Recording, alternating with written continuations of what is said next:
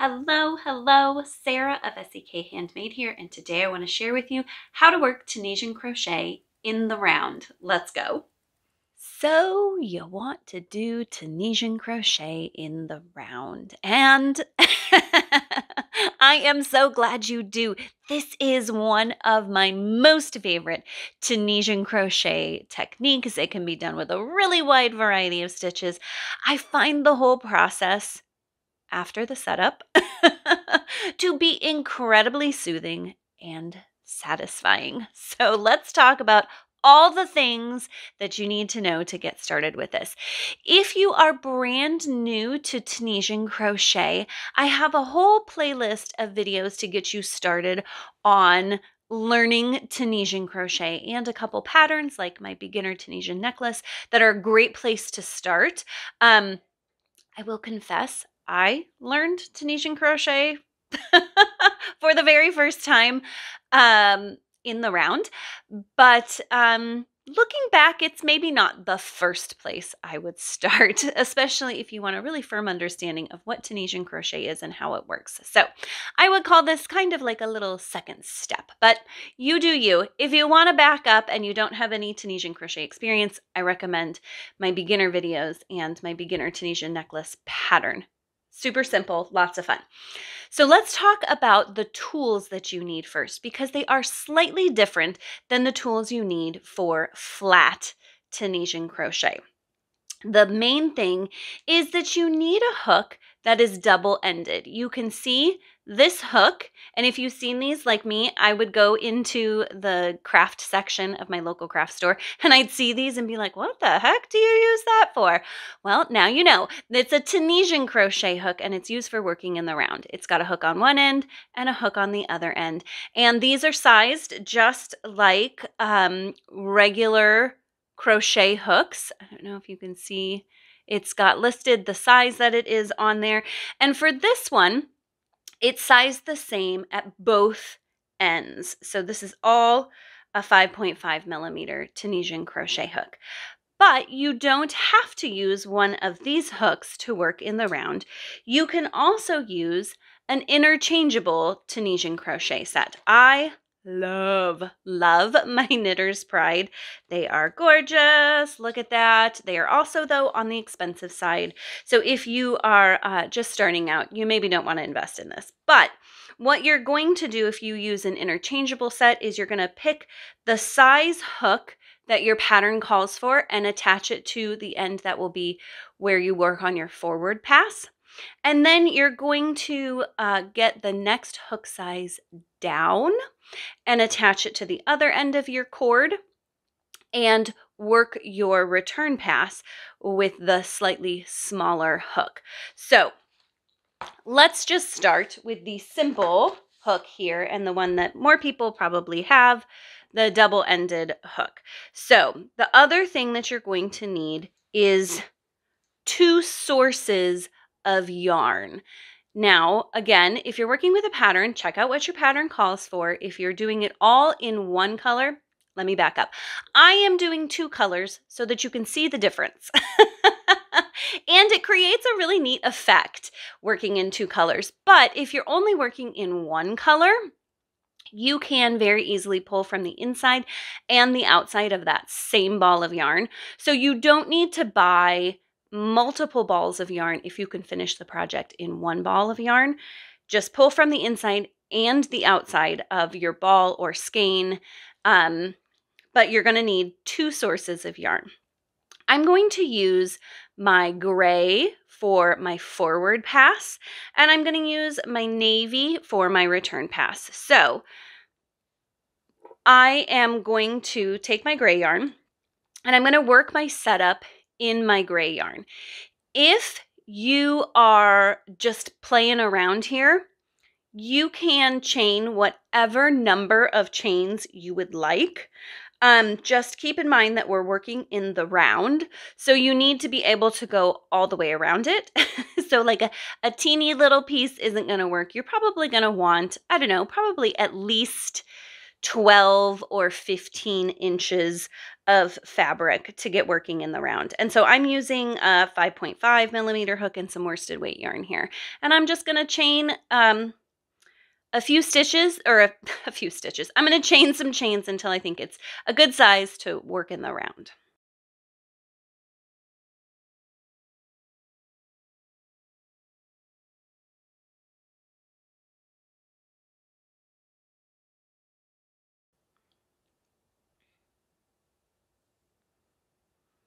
All right, so I think I've got a good 12 inches there. So I'm going to go ahead and join in the round. Now, this is something that can be a little tricky, but don't stress out about it too much. So go ahead and make sure your chain is nice and flat. And then I always work into the back bump. So I'm going to turn my back bump up, and I'm going to insert my hook into the back bump of that first chain. And then I'm going to be sure I'm finding my working yarn here and not my tail, because that can get messy. And I'm just going to join it with a slip stitch. Then I'm going to go ahead and I'm going to work my setup round. So just pulling up loops onto my hook, just like you would if you were working flat, but now I've got a circle. So I'm just going to keep inserting my hook into the back bump and pulling up loops until I fill the main part of my hook up to where I'm starting to feel like I've got too much on there. So you don't have to make it all the way around on this first go. You probably won't. And you probably shouldn't. You'd have it really smushed up and contorted there.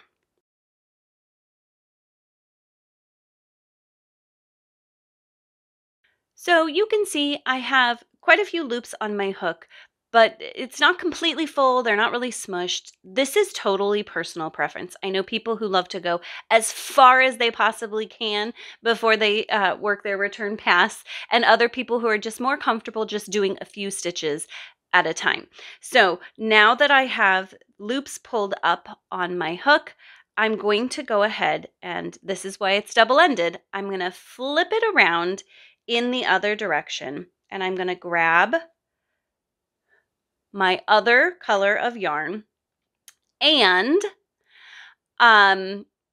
again, I want to emphasize that this can be a different color, or it can be, I could have just pulled from the inside of the same skein of yarn. It doesn't, you don't have to have multiple balls of yarn here. So I'm going to go ahead, and just like anytime I'd start yarn, I'm going to go ahead and just attach my yarn by pulling through one loop. Then I'm going to work a return pass just like I always would. Yarn over, pull through 2 loops, yarn over, pull through 2 loops, yarn over, pull through 2 loops, and work my return pass just like that. Now, some people go all the way to their final loop on their hook. That's personal preference. I find it keeps stability and tension a little more if I leave at least 3 loops on my hook before I turn and go in the other direction. So I'm going to go ahead, and now I have 3 loops of my forward pass still on there. I'm going to flip my work back over, slide my hook down, and keep picking up loops for my forward pass and my setup here. Again, I'm to a point where I've got my hook to where I'm comfortable with how many loops are on it. I'm going to turn my hook in the other direction, slide my work down, grab my other yarn, and work my return pass, just yarning over and pulling through 2 loops at a time until I get back to the point where I have just a couple loops left on my hook. And by a couple, I mean 3. Flip back, slide my hook down, and let's keep going until we get to our starting point here so we can see how that works. Now, as I have gotten back to my beginning point here, this is the perfect time to make sure that A, you're not twisted if you are and you're like, ugh, I don't want to go back, you can go ahead. It's going to look a little funny on the bottom, but you can go ahead and just like flatten things out. And if there's a little twist in that bottom chain, it's not very noticeable. But if you're a perfectionist, then you need to go back and make sure you don't have it twisted. But once you get to this point, this is a good time to count your stitches and make sure that you have the correct number. So what I'm going to do to count my stitches is I'm going to count all of my gray loops here. This is why practicing in 2 colors is super helpful.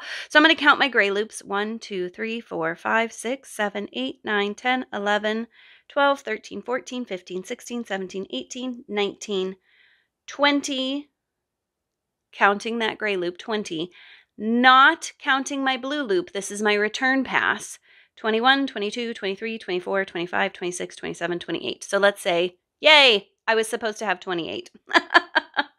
So then what I'm going to do is I'm just going to start working my Tunisian stitch into my loops that I've created the first time around. So let's say we're working Tunisian simple stitch.